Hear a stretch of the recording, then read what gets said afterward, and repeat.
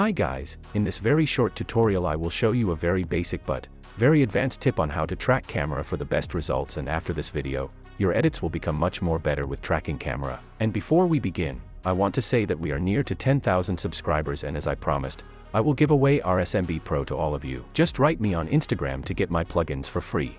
Now let me show you how to track anything with 100% accuracy. As an example, I will use this lightning footage to track in my video. I will toggle it off for a while, and now let's select the clip and then hit track camera. Once the analyzing is done, it will show us tracking points. But sometimes 3D tracker can't show us points, and it happens in different situations. For example, footage includes very fast camera movement. Footage is blurry or there are undefined shapes, therefore it fails to analyze your footage. But you can also use this option here, open advanced and enable detailed analysis. After Effects will analyze your video deeper, and it can fix that issue. Another solution is, if your video is blurry, add sharpness on your video and then try 3D camera tracker again.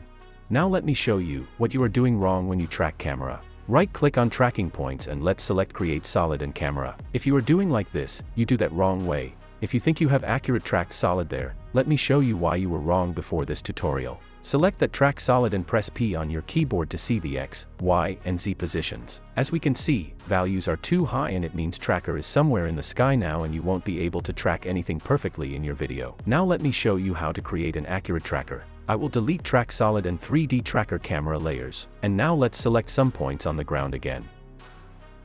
Now right-click and click on Set Ground Plane and Origin. By doing this, I tell After Effects that I've selected points on the ground and I want to create a tracker right there, and I don't want it to float somewhere in the sky. After that, right-click again and select Create Solid and Camera.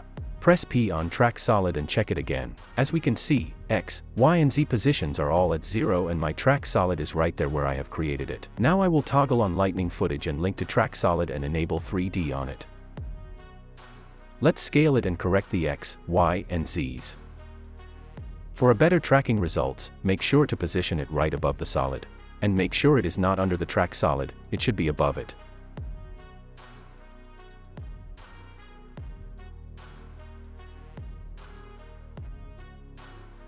Now let's toggle off track solid and check if lightning effect is tracked perfectly.